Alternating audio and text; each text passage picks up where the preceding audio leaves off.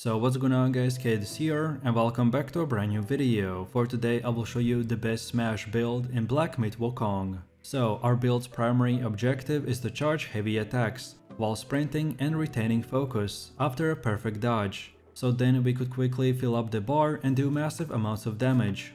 Unlike my other builds, this setup will emphasize on talents, gear and skills that will focus more on survivability, speed, stamina recovery and high damage hits. So it will be extremely hard for the enemy to hit us, because we will have constantly 100% stamina, plus relatively high defenses, while still at the same time doing massive amounts of DPS. This build is great for both leveling and endgame, because even after level 100 I still use it. So if this sounds interesting to you, then let's get right into it. So let's take a look at the best setup, and first of all we have the transformation, and the best one to use is the Red Tides, because it deals significant burn damage to bosses. Moreover, dodging in any direction and following that up with a heavy attack will perform a powerful move when you have full focus. This fits the theme of our build, which is mobility and high damage with speed. The Red Tides allows you to transform into a wolf and inflict Scourge Bane on the enemy with each attack.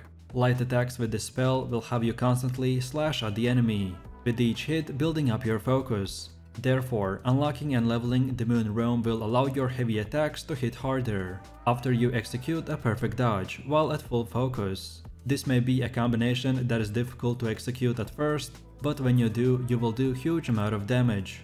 Then next up we have the Staff stances, and for this build I mainly recommend to use the Smash stance. The best talents and skills are Force Unbound, Resolute Counterflow and Peace from Peril. Force Unbound enables sharing while sprinting, while Peace from Peril enables your focus to be retained after a perfect dodge. This allows you to constantly charge heavy attacks, unless at the perfect time. And finally, the Resolute Counterflow enables a combo that deals very high damage, and is very helpful as a defensive tool as well. Then next up, let's take a look at the best foundation setup. Simenian Agility, Endurance and Deft Evasion are the best foundation skills for a Smash stance build. All three aid in survivability via the dodging and sprinting. Simenian reduces cost, Endurance reduces spirit cost, and Deft Evasion makes the initial dodge create more space. I would recommend to progress this tree by taking passives earlier in the game, and then switch to the survival at level 50+ for more damage passives.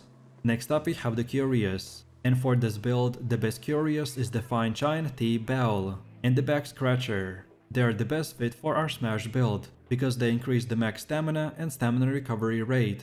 These two will help in survivability, by using dodge and sprinting to avoid attacks. I would recommend as you progress to higher levels, to swap these Curios for more damage oriented, like the Maitreya's Orb, Gold Spike Plate and the Cat Eyes Beads. And for all of them I've already made a video, so check it out. Then next up we have the Spirit, and the best spirit for fighting bosses is the Wandering Wight, because it deals damage the most and can knock back enemies once upgraded. The Wandering Wight spirit can give you another stun to complement the Immobilize when you have your QI built up. Therefore you can immobilize with the mana to hold a creature, and then stun it when in close range with the Wandering Wight. This combo gives you control and damage while playing in a Smash melee range. Then for one of the last parts of our build we have the Relic. The main relic that I recommend is the Fuming Ears Relic with the Whistling Winds passive, because of the increased damage when performing a perfect dodge. Dodging is the most important mechanic in the game, and this gives you an offensive bonus when avoiding attacks. Moreover, this relic can be obtained very early and is helpful throughout the game. Next up we have the gear and items that we should use, and I recommend to start with the Golden Armor set and the Spike Shaft Staff. Golden Armor boosts the focus generation, attack damage after using a spirit, and your QI gains. Therefore you can generate more unique resources, combining focus attacks with spirits for massive damage. The Golden Armor has a 2 and 4 piece bonus, along with a unique effect on the mask. So we want to equip the Fireproof Mantle, then the Golden Mask of Fury, Golden Embroidered Shirt, Golden Arm Guard and the Golden Greaves, and then for the staff, the Spike Shaft Staff, which grants us focus after seeing through the enemies, and this pairs very well with the Resolute Counterflow skill. You can get all of these items after completing the chapter 3.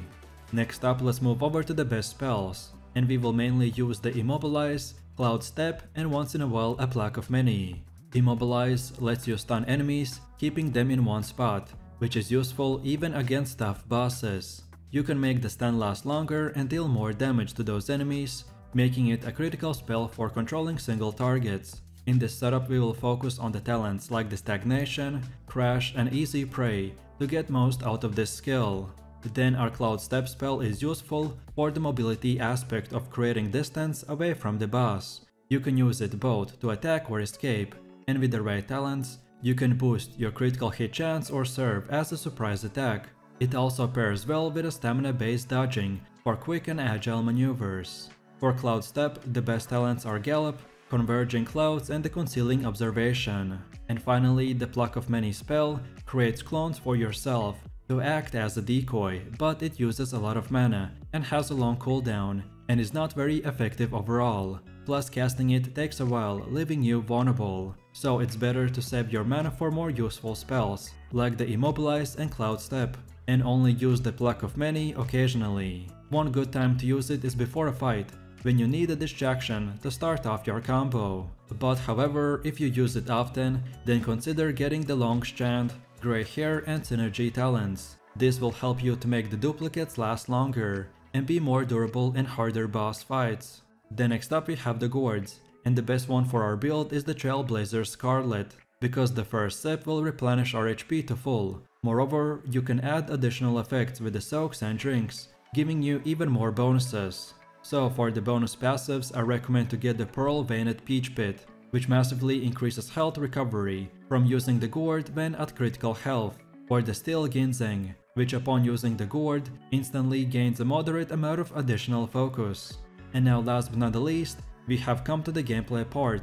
Every boss fight will be different, but I will try to summarize the overall experience. To effectively play a Smash Stance build, we want to focus on defensive playstyle that optimizes dodge cost reduction, stamina regeneration and Smash Stance talents. So we mainly want to build up our focus points by charging heavy attacks while moving, then unleash powerful strikes on the unsuspected enemies. And on top of that, we can use the Immobilize spell to control bosses and deal damage safely, without the fear of retaliation.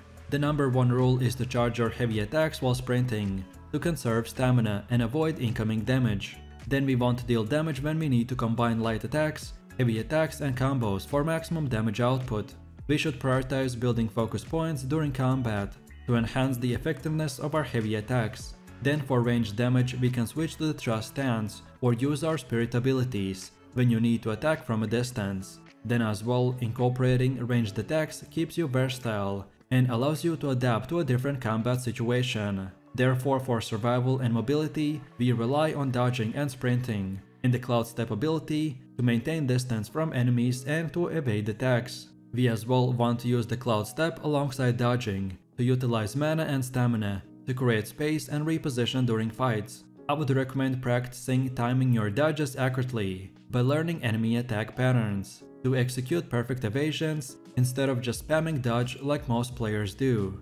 And last but not the least, for healing and sustain, use your Gourd item to restore health during and between battles. And don't forget to keep improving your soaks as you progress through the game to enhance your healing capabilities and the overall survivability. And that's about it.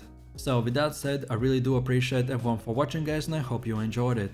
If you have any questions or suggestions, then feel free to leave your comments in the comment section down below. And while you're doing that, please click like, subscribe and enable that notification bell, so this way you could support the channel and not miss any more amazing content. With that said, you have an amazing day and I will see you in the next one, so take it easy, peace.